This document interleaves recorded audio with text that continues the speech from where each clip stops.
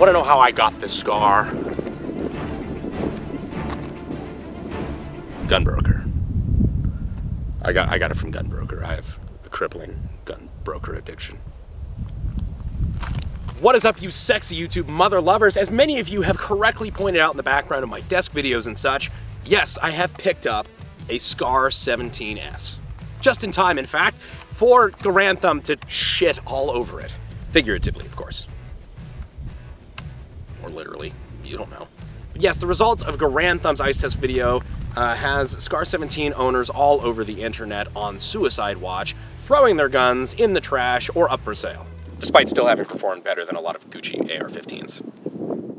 But the FN SCAR-17 has still been a wish list gun for me for a long time. I know a lot of people recognize this from Call of Duty, a bunch of other video games, movies, whatever. It's just a really iconic gun, .308 battle rifle. And I don't know, it's just something that was always out of my price range. Till now, I finally bit the bullet, I picked one up. So we're gonna put her through her paces and find out, does the SCAR Heavy actually suck?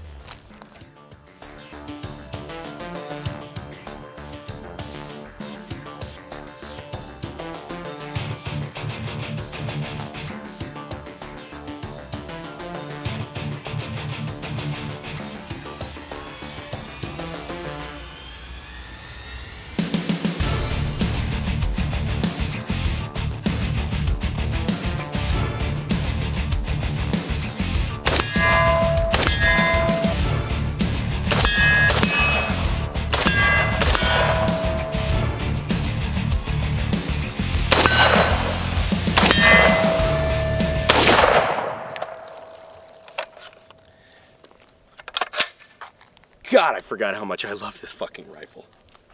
Now, of course, my heart belongs to the 7.62 by 39, but 7.62 by 51 is the guy she told you not to worry about. Battle rifles are just fucking neat. So with this video, I'm gonna give you my impressions on the SCAR-17. Spoiler alert, I kinda like them. We're gonna compare the edge that you get from a battle rifle like this in .308 over what you get in like a typical 5.56, something like that. And we're also gonna get all up in the nerdy guts about what makes a SCAR, because a lot of you guys look at this and you just see kind of like a Gucci AR-15. And it couldn't be farther from the truth. The SCAR is kind of its own animal, and it's really fucking cool. And I know I like, when I get into a lot of that nerdy shit, kind of tell you the details of like, you know, the gunsmithing, to how guns work, and I know a lot of you guys are interested in that too. And that's why for a lot of you guys wanting to get into the gunsmithing world and kind of get into firearm design, that's why we tell you guys about SDI, who also happens to be the sponsor of this video. If you're not sure where to start out in the firearms world, SDI or Sonoran Desert Institute is a great place to start. So I'm going to leave the links down in the description in the pinned comment if you guys want to check them out. But let's go ahead and talk about the SCAR. So the SCAR-17 is a semi-automatic battle rifle in .308. Battle rifle, of course, you know, being kind of like a term for heavier caliber weapons that still kind of fit in that fighting rifle kind of territory. Not like a bolt-action sniper rifle, but like a semi-automatic rifle in a heavier caliber like .308 or 6.5 Creedmoor. That's where you find shit like the SCAR Heavy, the FAL, the G3. A capable semi-auto or select fire rifle in a caliber that has a little bit more bite to it. The SCAR in general is known for a lot of things, one of them being, of course, 50 shades of FDE here. But it's also known for being a fairly light recoiling gun despite being in .308. As you saw, this gun is actually very comfortable to shoot, doesn't really beat me around a whole lot. And it's a great .308, you know, semi-automatic rifle with 20 round magazines. Did you hear that, YouTube? It's 20 round magazines. We are being fully compliant with the new AdSense guidelines. I have an ACOG coming for this one because, you know, all SCARs just deserve an ACOG, but right now we're running a Crimson Trace rad optic. I like these little optics. They're just a neat little red dot. I think they're kind of neat. And I think they're rad, even. But before we get into the nerdy shit on the SCAR, we're going to go ahead and compare .308 to 5.56 to see what you really gain by going from something like, say, the AR-15 or the SCAR Light, or the SCAR-16, which is in 5.56, to the SCAR Heavy, or the SCAR-17S, like we have here. Now, to demonstrate the energy of a 5.56, you might think that we would use an AR-15. If you think that, you're probably new here. And if you are new here, feel free to subscribe. We do cool shit like this all the time. It's a neat party, and we'd love to have you in it. Yes, this you may recognize from a couple videos ago is that milled SAM 5 Arsenal 5.56 gun that I showed off a good bit ago. As you can see, we've done a lot of improvements to the gun, put, you know, of course, the Zenico stuff all over it, the JMac muzzle brake. I'm really kind of excited to shoot it now, because between the weight of the Zenit, the brake, everything, should be a very flat shooting gun, especially, you know, it's 5.56 anyway. It's not like it's got fucking crippling recoil.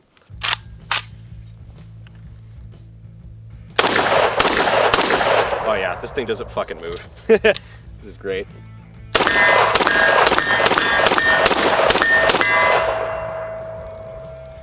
I like it this. Although I do know now, after those first few shots, this EOTech is horrifically not zeroed.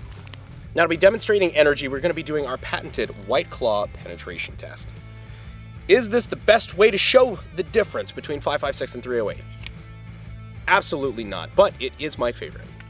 Celebrating White Girl Winter in 3, 2, 1.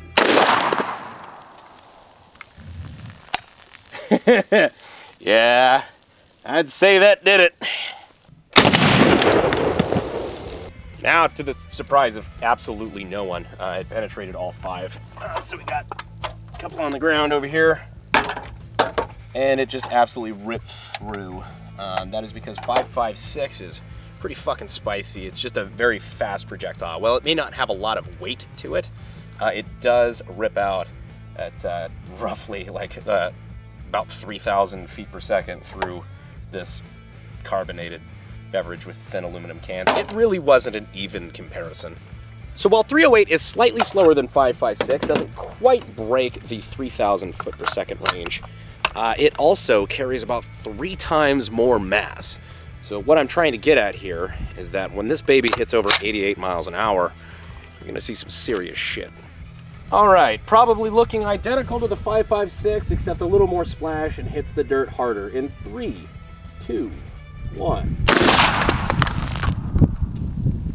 Okay, I was wrong. That actually demonstrated the energy pretty well. I got sprayed by a fountain of, I don't know, staticky White Claw flavor.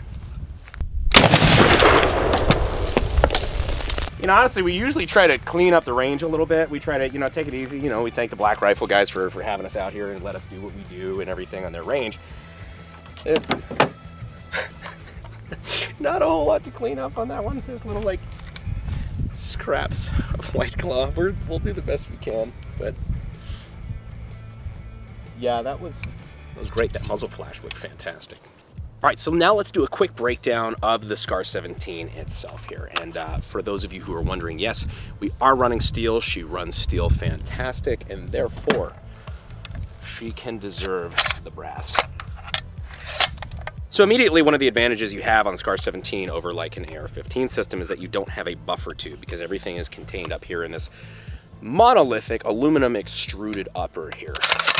So everything is contained here, which means you can actually have an integrated folding stock. Sorry, I'm bleeding on the rifle here. I cut my hand on one of those fucking White Claw cans, which is like the most embarrassing injury you can have. Yeah, the stock folds nice and tight, unlike the AR-15s where you have, you know, a buffer tube. This one, if you're so inclined, you can actually fire it folded. We're not going to do that right now because I don't have ears on, and I already have tinnitus like a mofo, so I would not like to make that worse. I also like the folder too because it doesn't have like a button press, anything. You just rip it out and it, you know, back to being fixed. You just have a button on the side that folds it. You know, the glorious UGG boot SCAR stock. God damn, I'm bleeding all over this gun. It's fucking metal. All right. Broad strokes, you have flip-up sights here, as well as a flip-up front sight. You got a little lever here that you press and then rip that bad boy up. And then you have irons that you will never use because, let's just face it, optics kick ass. Unless the SCAR kills your optics, which apparently they do sometimes. Crimson Trace is holding up fairly well so far, but we'll see how that handles to higher round counts. On the front, you also have an adjustable gas block. But let's talk about disassembly now.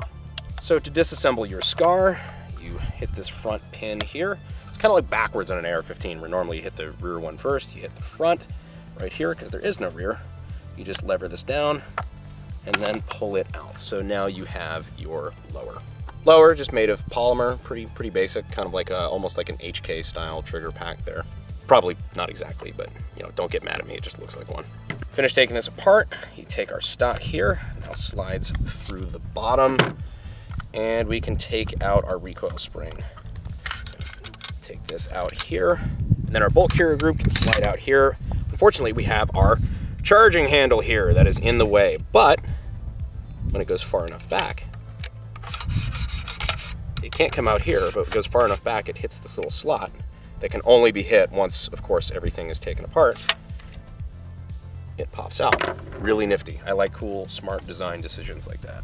And now our entire bolt carrier group can slide out. So this is what we have here. It's almost, you know, it looks like it should be long piston, right? Like long stroke gas piston. We have an Air 15-ish style bolt here, just the multi-lug setup with our cam groove over on the side. Kind of clever the way that they do that.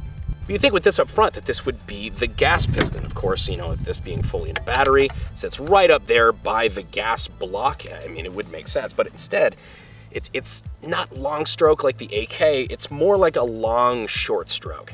So there's a smaller piston up front that actually hits the front of this, which causes this to move rearward. So technically short stroke, but it's kind of like it's a long short stroke like I've been having this whole video. All right, well, if this gentleman doesn't mind not ruining the rest of our audio, we can go ahead and throw our bolt carrier group back into the gun with charging handle back in. Put the stock back on the rear here. Wedge our lower back in. Push it through. And we are officially good to go to make some cool, sick-ass muzzle flashes.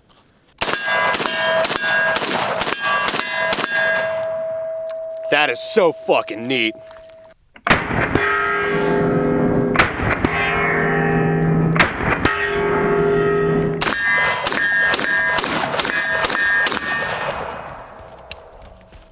Dude, to get shots on target like that, I mean, I know I'm not super fucking far away, but fast follow-up shots on a 308 like that, it's a smooth gun, it's cool, I like it, I remember it from my childhood, I always fucking wanted one, I was too fucking broke, I just couldn't. The SCAR Heavy, the SCAR-17S, it fucks, I like it, I don't care if it has a little problem in the cold. Who amongst us doesn't have a little performance issues in the cold? The fact of the matter is, I genuinely like this gun, I think it's really neat, and I live in fucking Texas. If it gets below 0 degrees here, I'm gonna fucking move to Costa Rica. Or if I commit, like, several felonies and need to leave the country, I will also move to Costa Rica. It's perfect urban camouflage. No one will be able to find a fucking Herrera in Costa Rica.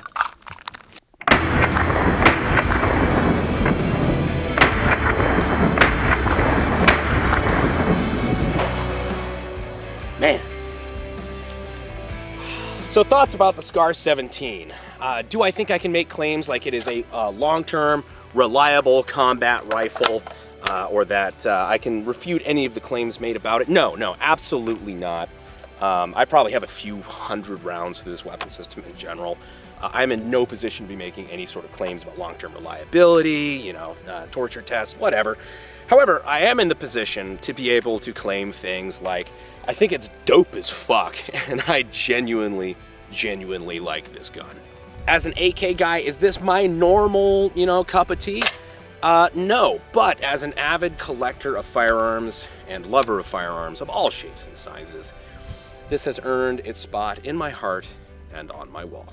If you guys have any other guns, weapon systems, whatever you'd like me to take a look at, go ahead and leave the comments down in the comments where the fucking comments are. Long stroke, strong. Bames non just having a strong called abundulance.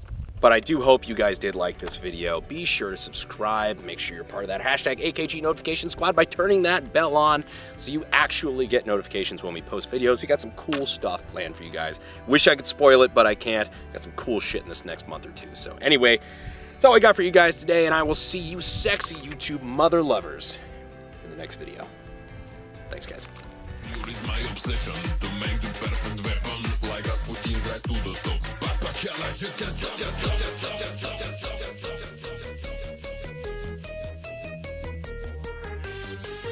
Yes, the results of Garantham's ice test video have had SCAR-17 owners all over the internet in a mad frenzy to throw their rifles on, fuck.